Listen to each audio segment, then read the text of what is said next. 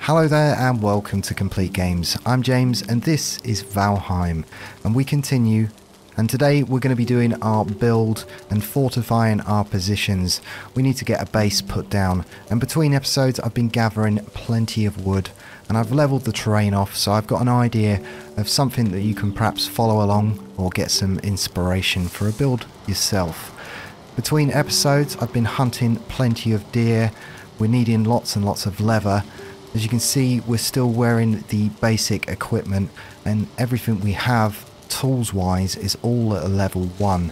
It's because we haven't upgraded our bench yet, and in order to do that we needed plenty of flint and stone. Skills wise, as you can see here, wood cutting has drastically improved.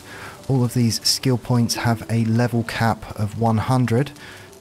Now if we just come over to the workbench, you'll see here that we've currently got a level 1 workbench, and in order to make upgrades to our items we're going to need a level 2 workbench, and the workbench itself has several upgrades and goes up in level. So currently we can't make a flint axe because we need to put something else down.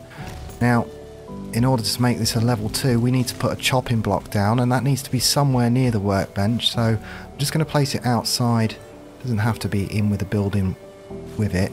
I'll just place it out in this corner here. You can see that ray of light's indicating that it connects there. And now if we come back to the workbench we'll have a list of new items that we can craft, and we will be able to make upgrades to our weapons and armour. So there we go, we've got some fire arrows and some new leather items we can craft.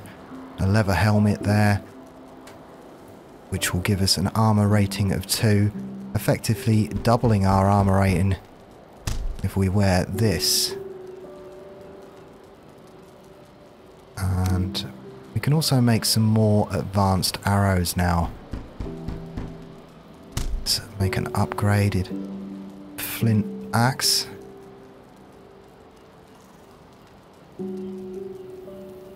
And a club's going to require some bones. We haven't got any of them just yet, but we can upgrade our crude bow.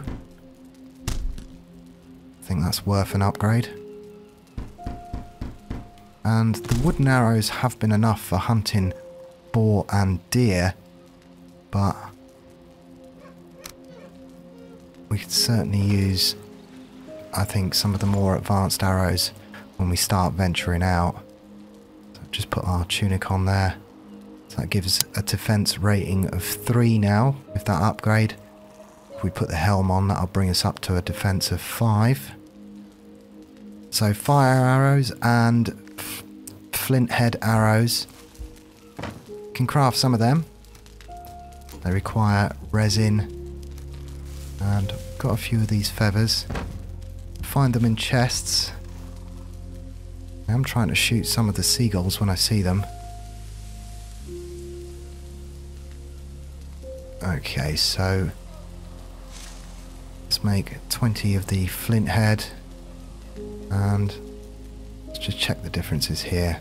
Do a pierce of 27 and pierce of 3 to 7, but the arrows have a damage of fire over the time, so perhaps it might be a case of sticking both the arrows on a hot bar, perhaps firing a couple of fire arrows off first and then switching to the flint head arrows, so they do a little bit more damage.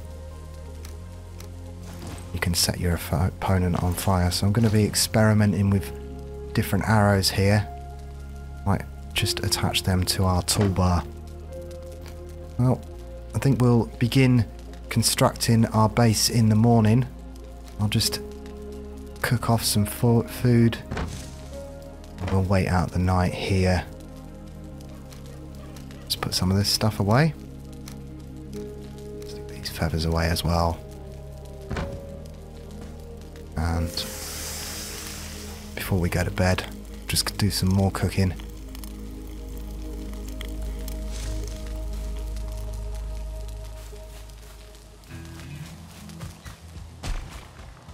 Well, I think it's cleared up. It's a bit of a foggy morning, but you can just about see. I have levelled this terrain out, and as best as I can. We don't have access to a pick yet, so we can't get into the side of the mountain and flatten out this space much more, but I think what I have imagined we should be able to put down here just about. Now, I have noticed that it looks like the logs have taken some damage to weather, even when you put them in this form, so I probably should have just repaired them before I grabbed some of the resources, but I have got plenty of wood. I should have plenty enough to build what we have intended here, because I've got wood in the crates inside as well. So again, with building, we need to have a workbench near the area to do any building in. And once we've done the building, we can remove the workbench, but we just need to have that close in order to put things down. Now, I've experimented with a few ways of doing the floors, but I've actually just found that the best way to do it is to start off with the floor, and this way everything measures up with the joists above. And what I want to do is I want to come out 6 wide by 10 in length. So let's just see how this looks. Again, that white birch tree, I don't have the right axe to be able to cut that down yet. So eventually I will be able to get some more space. So that was 6 wide. And I want to do a 6 by 10. And this game kind of forces you to be somewhat symmetrical in your designs. Okay, so that's a 6 by 10. Now, what I want to do is I want to put a porch on. I want to come out 4 across in the middle, like so. And then perhaps bring it out another 2 more. But I think we're too close to the edges, so I might actually have to bring this platform back at the back. Now I'll try using the hoe to level it off in the corner, but without the pickaxe I'm not sure we can come out that far. No, I can't bring that any more level. Okay, let's try that. I can come out 2 wide. I've brought it back 10. I've brought it back to the edge right at the back there. So now we can put our joists down. So I know the floorboards kind of look like they might be just floating above the mud at the moment. And they won't if you put, as you can see here, they are quite level with the ground. I've experimented a few ways with doing the floors, but if we lay it down like so and then put the joists at the bottom,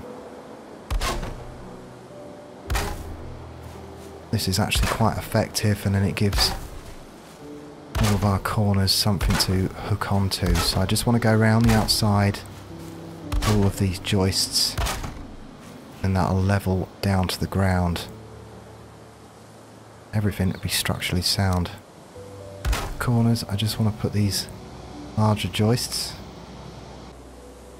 Okay, so there isn't actually any windows in this game, but I'm just going to use this half wall, and I'm going to turn it around so the wood's on the inside. And I'm thinking that's just such a nice view there that it really warrants a sort of double doorway. When I first started this, I was thinking about having that porchway as our main entrance, but I don't know, kind of liking that view there. So we'll put a large entrance on the side, and I just want to put all of these half walls down first. Just attach them to all of the joists. And I've turned them round on the outside like that. Just gives it that little extra texture.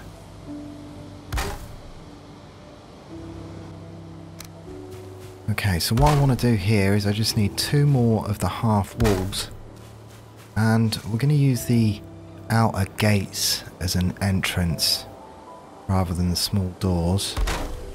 So we just do that and flip this one round. That's a much grander entrance. And there we go. So we need to get some more joists in and build up our walls and windows. But yeah, I'm imagining a giant fireplace in the middle. Right, let's just get some joists in. Okay, so again, if we just use the half walls, and then the full walls come up to the height of the joists. So a couple of walls here. And I'll just put all the walls in first. So where are we going to have windows along here? On each side. Do you know, in fact, it's such a nice view. I might keep that whole entire thing as open. Just have it as one long window. So if we put a wall here, get that in there like so. Switch back to the half walls. Oh, it's just such a nice view over the ocean. I'm going to be building in the front there, so yeah, I'll do that. Having another entrance there. Okay, I think things are starting to take a shape now. If we start using some of these corner pieces, you can begin to see where a roof will come in. Now this entry is actually just going to sit slightly lower than the rest of the roofs, but then it will make it less square. I think more Norse inspired. I do want to kind of recreate a Rohan. I like to think a few episodes in, we've got our own little Eddorist here. Okay, so a couple of walls above the door and two here. Just find the snap points. If we can. Just there, I had it. Come on. There we go. And I think I also add a cross section at the top here. Not only does that create more stability, it really has a nice effect on the joists as well. So these main joists here are going to support the upper roof. And I want to keep this corner clear, as I'm planning on making a workbench in the corner. So it might be overkill if we build it all the way along. But I've gone 2 joists high. I may need to go a third. And just do ourselves a little makeshift scaffold. Just using some stairs. We do get all of our resources back. So just temporarily put these up. We'll be able to get up a little bit higher. Bring these joists up to 3 levels instead of 2. Okay, so we'll just come down through the wall. We put one more on the outside. That just connects the structure to the floor. Okay, there we go. We just come to the outside. One more. These beams will connect it to the floor. And this structure is going to be able to support our roof. So I think 3 should be enough. I was going to do a 4th at the end.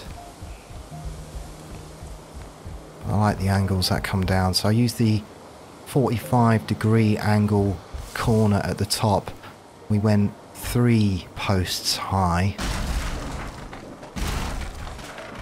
And yeah, I'm liking the look of that. I don't think it's necessary to have it on the corner here, so I'm just going to get rid of these joists. And then I can make this corner of the building more of a crafting area. Just here, I'm going to stick a couple of the giant gates.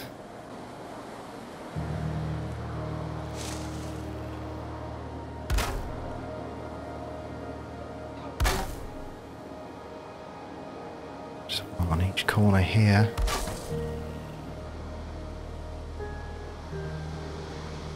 And there we go. Again, I'm just going to use the cross section. I think I might put it on all of them. They don't actually need any more support at the top because everything's green. It's only when it's yellow and red you can go up to 3 spaces away, but this, I think it looks really cool as well. Yeah, so we'll put one on each of them. Now, of course, in the centre here I want to have our cooking station. We remember Rohan and Theoden's Hall. Those Nordic buildings always had the halves in the middle, so we'll do that for our hall as well. Let's just get rid of these scaffoldings. Okay. Yeah, I'm liking the look of that. And we could of course come out even wider with this. We've only got this space to work with for the time being.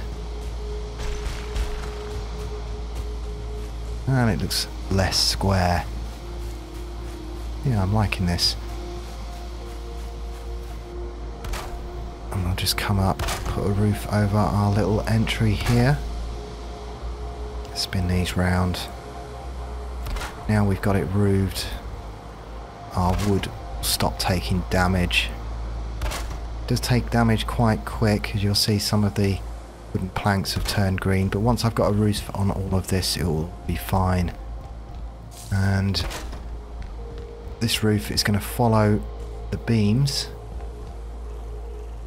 and sometimes a little awkward to find the snapping points. Those of you who are used to building in Ark will be all too familiar with awkward snapping points. We'll get there, we'll get there. I just created a few in that corner so it's difficult. Okay, so I'm pretty happy with how it's looking. Right in the centre here, I've just taken up some floor tiles and put a couple of fires down here. I've actually got quite a lot of room for more cooking stations if we need. With the smoke rising, deliberately put the roof above us with a gap so classically all of that smoke can chimney out of our building. Yeah, I like that. To do some repairs. Right, let's put our workstation just in the corner there. You can look out into the ocean as we're crafting our tools. And I can now get rid of these stations that we put down on the outside here. Only needed them as workbenches to make this building, but the building doesn't fall down if you remove them. And I just missed a few repairs here.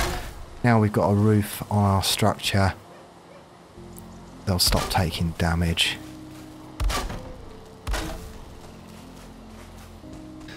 And of course we're going to need plenty of storage chests, so I'm going to utilise this corner here and put the chests sideways on, that way we can get a load in a line.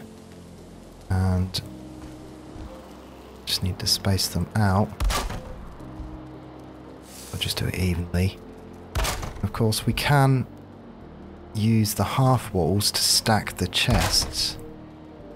So we'll actually have double. So we'll come out, I don't know, 4 or 5. Let's try that. Perhaps at the end we put a wall or a corner. Will that work? Just there. Like so. There we go. It's more like a dedicated storage area. You can just use this piece here and make a shelf. There is a snapping point somewhere for it. We'll just shelve our storage chests and we can stack them up too high. And I just saw it there. It's just above the wall. There it is. Oh, just had it then. There we go. And Then we can put chests down on top. Yeah, I think that's much better. Just come out a couple more wider. We've got plenty of storage space down there. Okay, so just for looks mainly, I'm going to put a couple of joists here. It doesn't need the extra support, but I'll stick 2 here. I'm just going to wall the fireplace off here. So our half thatch roof has done the trick of letting the fire escape, and when it's raining, the rain can't actually extinguish our little campfires there with the way it's placed like so. So I'm just going to put a wall around this just to give it an effective chimney, but everything's working correctly. And if we just place this chopping block outside, it's a level 2 workbench. Now that we got some daylight and some better weather, let me show you round the House of James. Now, I am happy to report that in spite of bad weather, our campfires kept going with this design here. And now that we've got a bit of daylight, I can show you a little bit better that we just utilised the triangle thatch roof in the corner there. The smoke's able to escape out of the sides. More importantly, the rain can't extinguish our campfires. So now I have grinded a little bit because we needed to get 20 scraps of boar leather in order to create a tanning rack. That's going to level our workbench up to a level 3. Eventually we're going to be able to craft better armour. Now I thought I'd put that down first, but we're going to need a few more items before we can craft some better stuff. I know we're going to need some bones and some more deer and boar. Eventually we will open up some other items as well, so it's a case of going out and doing a little bit of hunting and some more levels. I think that's all the time we have for this episode of Valheim. Next time around I want to be concentrating on putting some sort of perimeter wall down. As time moves on in this game, we will get raided and the enemies will get progressively worse, even though we're in a relatively safe area for the time being. So we do need to get some more defences down, and of course I'm going to have to grind for some more wood and trees between episodes. I also need to hunt a lot more deer and a lot more boar to get some more leather together before we're in a position to take on the next boss. But until next time, I'm James from Complete Games, and I'll see ya.